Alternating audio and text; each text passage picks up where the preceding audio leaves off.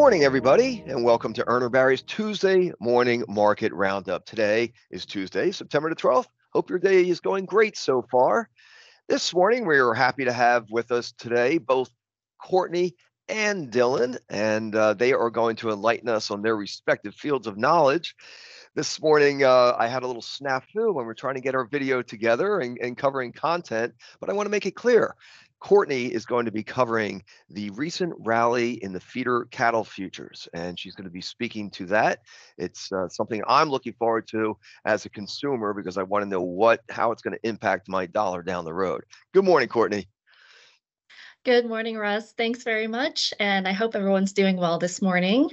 Like you mentioned, the feeder cattle futures market has been on fire recently, and it seems like the sky's the limit. So today I'm going to touch on the flurry of fundamentals that might be impacting what traders are thinking at the moment.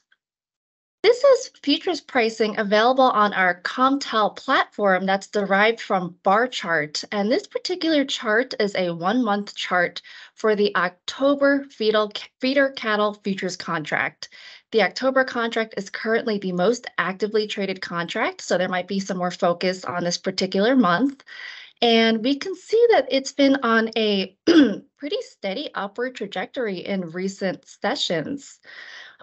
For 3 consecutive sessions now, those feeder cattle futures have hit fresh contract highs. So these are prices never before seen in the life of that contract. And there's several supportive fundamentals that traders might be eyeing. First things first, a feeder cattle is a young cattle that is mature enough to undergo backgrounding for fattening for slaughter. So that's what the current contract we're looking at is. And there continues to be many bullish fundamentals surrounding the feeder cattle and cash cattle markets in general.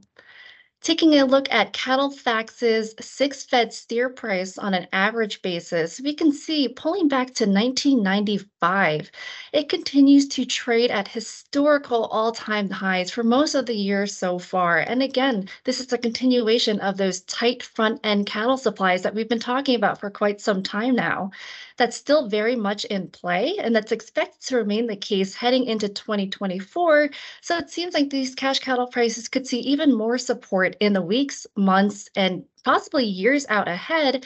And this can translate to, like you were mentioning, Russ, how it ultimately impacts the consumer dollar and their purchasing behavior, since these prices will trickle down to the wholesale and retail level. Speaking of the wholesale level, we can see that these beef production has been sharply lower year over year so far. It's down by about 5% year to date, and cattle slaughter is about 4.2% under 2022. So this has propelled the wholesale beef cutout higher, and it has taken on a softer undertone after Labor Day. But that being said, it still remains at a second seasonal all-time high, beat out only by 2021.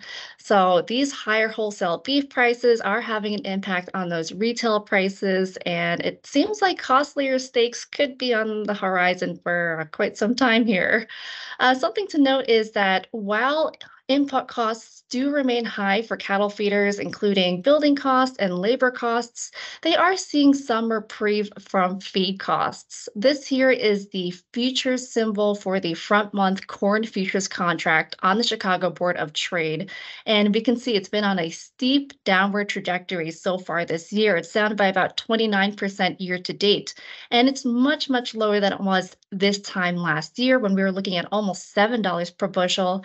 Now it's sitting more at about $4 to $5 per bushel. So this is lowering those input costs for feeders, and many are still wondering when we're going to see that herd rebuilding take place. As of now, it still doesn't seem like cattle feeders are retaining their heifers on a large scale.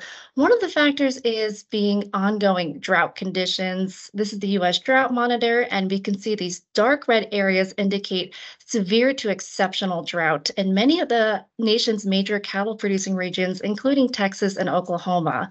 So if we look at these drought conditions and available forage availability, it might not be widespread enough to encourage those heifer retention efforts.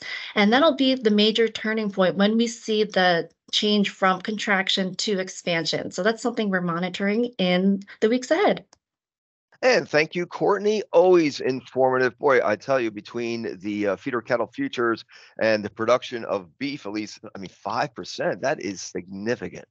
And doesn't look like at least the Russ Whitman household is going to be eating quite the number of New York strips going ahead as he would prefer. But anyway, always enlightening, Courtney. Appreciate your input. We heard Courtney use the phrase "sky's the limit," and it wasn't so long ago that maybe the chicken industry itself was thinking that, well, a few items that we've been covering maybe didn't have a limit. But Dylan, there seems to be a change in the weather this week, doesn't there? Good morning, Russ, and good morning, everybody. That's exactly it. We've seen a fairly consistent uptrend on jumbo boneless breast for a while, and in a recent change of base, we've begun to see a little bit of a momentum decrease over the past several days here. Yeah, of all the items on the chicken price sheet right now, jumbo boneless breasts are certainly top of mind for a lot of players at the moment. And that's saying a lot considering we saw limited price changes, no price changes yesterday and even Friday. And there's quite a lot of buzz of activity surrounding, seasonal items such as wings, tenders, even back half meats at the moment. So let's jump into boneless breasts really quickly, and I'll show you what I'm speaking about here. So between the middle of July, which is when the price rally began to kick off for jumbo boneless breasts, and where we presently stand, this item has tacked on 60 cents per pound, which represents about a 33% increase in spot quotations. For perspective, and if we take a look at just that similar period, again, mid-July through early September, you can see where that seasonal trends towards. Over the past 5 years, on average, we have seen spot quotations decline by about 27 cents per pound, 16% down between, again, mid-July and early September here. So seasonality certainly not on the side of the sellers at the moment. And you can see where this seasonal trend ultimately directs the prices towards the end of Q3 here. Now, if we take a look in slaughter figures, a very familiar trend over the past several years here, which would be a 4% cumulative advance in overall production. So this is taking into account the year-to-date slaughter figures by head count. And the jumbo category is up about 4%. That represents about 60 million additional jumbo-sized chickens being harvested so far this year. So that's certainly adding to the supply backdrop here. Another factor, and this really drives home the point that there's plenty of production out there, at least through the end of July. Cold storage up about 226 million pounds. That's a seasonal high. And that also represents a pretty notable 22% advance above year-ago levels. So at least at the end of July, tons of inventory in cold storage. Those are indications that do suggest, or at least suggest that there should be some increase in supply, some seasonal trends developing towards the second half of the year. That being said, and one topic that we have discussed in previous videos has been hatchability challenges, which so far haven't really shown any sort of uptick. Right now, hatchability is still in the high 79% range, and you can see where chick placements are headed. We have seen a multi-month, year-over-year downtrend here. The most recent weekly reading shows a 2% year-over-year dip here. So still, this does suggest that in the future, there should be some sort of moderation to overall headcount moving forward.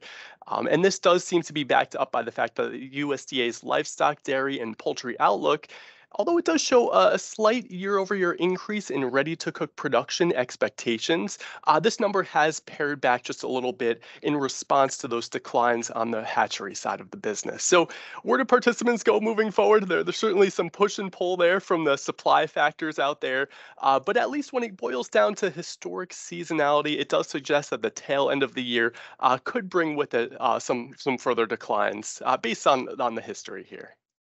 And thank you, Dylan. Of course, we'll hear from you again later in the fourth quarter. Fourth quarter is never particularly good to the chicken market. Maybe 2023 will be different, but we'll take it one day at a time. In the meantime, Courtney, Dylan, thanks for your insight today. And thanks to all of you for joining us on the Urner Barry's Tuesday Morning Market Roundup. Today is Tuesday, the 12th of September. Hope you all have a great day.